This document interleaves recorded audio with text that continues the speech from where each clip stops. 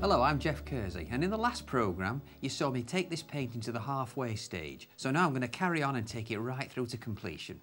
It was important to give that last work a bit of drying time, so that as I add more detail now to the column, I'm not smudging the paint that I put on before. So I've got some more grey, cobalt blue and light red. I've now transferred to the number 2 brush to give me an even finer point, and it's just a case of building in some more detail. There are some little squares around here as part of the carving.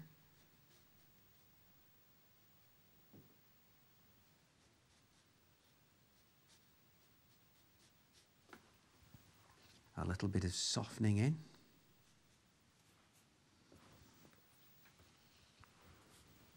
Some more grey in the shadows here, and then I'm going to build more grey in across the steps, trying to leave just a little glimpse of light paper, not quite white, it's still got that little tint on it, but just a little glimpse of that to catch the light. Okay, I'm going to mix some colour now for these plaques in the centre. Can't get too much detail onto those, you can't see the detail at this distance, but they're a sort of dark brown colour, almost a chocolatey brown. So I'm going to take some burnt sienna and cobalt blue. The cobalt blue just kills off the red in the burnt sienna and darkens it, and we'll put these little shapes in to represent these plaques.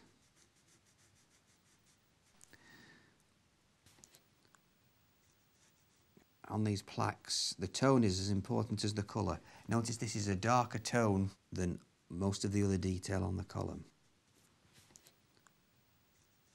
Got to get the corners nice and fine.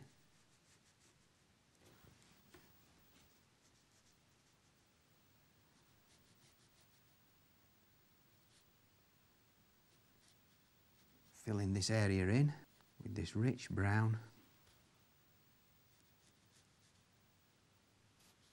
Use a bit of that same rich brown to get more shadow into this side of the steps.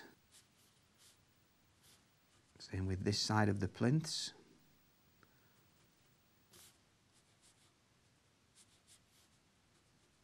Just sharpening up some detail now. Now on those plaques there are engravings, but you can't make them out at this distance, so I'm just going to try and suggest them with a slightly darker brown made from ultramarine and burnt sienna, and I'm just going to put a few marks in just to suggest that it's not just a flat piece of metal.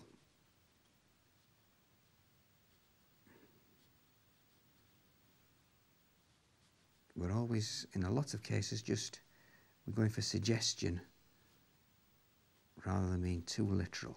Now, while I've got that rich dark brown mixture made from ultramarine and burnt sienna, that's the ideal colour for the lions. So we'll just start to suggest those. Having masked them out, I'm going to try and leave the tiniest little thin line of white dry paper catching the light to help define the shape of the lion. And look how these are a stronger tone than the background, so it really brings them forward.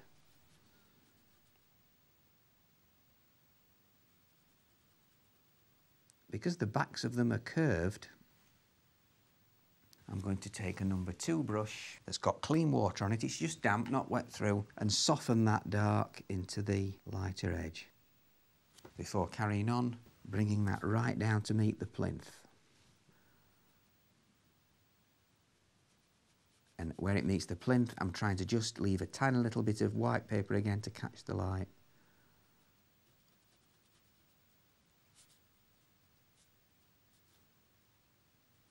And there's the feet from the one behind it. Just suggested, it's only a glimpse of that one. So I can now carry on the same colour and the same method for the other lions.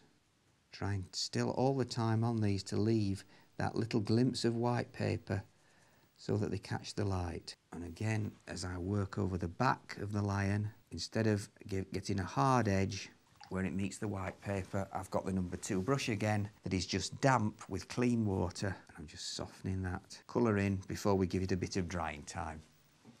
So the previous stage has dried, and I'm just going to put that London bus in. That's a good addition to the picture, because it's given me an opportunity to introduce a fresh colour. And I've got a little bit of cadmium red, which I'm going to tone down by adding a little touch of cobalt blue to it.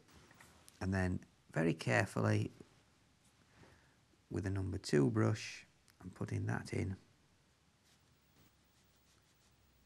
Again, leaving maybe a little glimpse of white to look like the light's catching the roof. Leaves little spaces for the windows, which will need some grey adding to them once the red has dried. And that's all I can do for the bus now until the red has dried and we can put some windows in. But while I'm waiting for that, I'm going to get some more of the dark brown and do a bit more work on the plinth. Burnt sienna and ultramarine blue again. And just behind the right-hand lion there, and up to the left-hand one, we'll put a nice bit of rich dark in to really bring it forward, bringing it right down behind the masked out figures. I'm going to get a clean brush and just fade that down behind the figures. And that really sharpens up the light on the step there as well. Maybe a touch of dark across there with the very tip of the brush to darken this ridge here slightly. And now we can go back to the bus. I've got some grey, some cobalt blue and light red. I'm just going to put a bit of tone into these windows.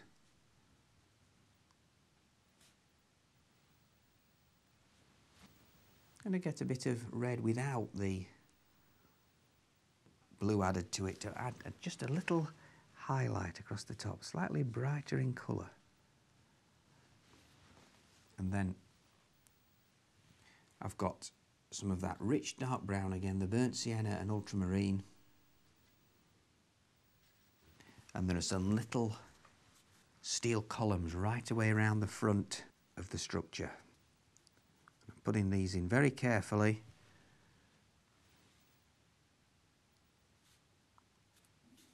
With a number 2 brush.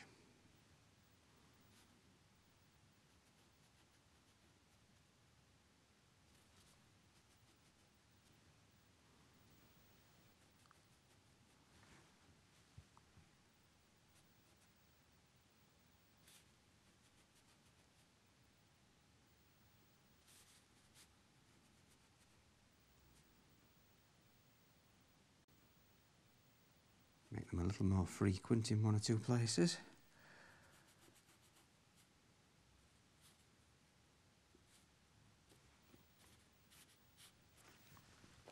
And while I've been doing that, the bus has dried and I can just get a bit more of the grey, cobalt blue and light red. Put a little hint of detail.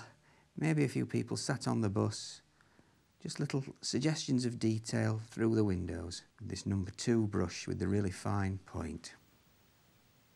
It's now time to get a bit of colour onto the foreground. So that it looks like it's reflecting some of the colour from the sky and I can get some reflections on the wet pavement. I'm going to start with the same glow that I put in the sky. That's Naples yellow with a hint of rose madder. And then I've got some more of the cobalt blue with a hint of rose madder that was also in the sky. And I'm going to start by just wetting the pavement area, avoiding that shape for that little fountain to the left, and just bringing down clean water before I introduce the pinky colour. And I'm bringing that pinky colour, the mixture of rose madder and Naples yellow, right down to the foreground before at the very front brushing in a bit of the cobalt blue.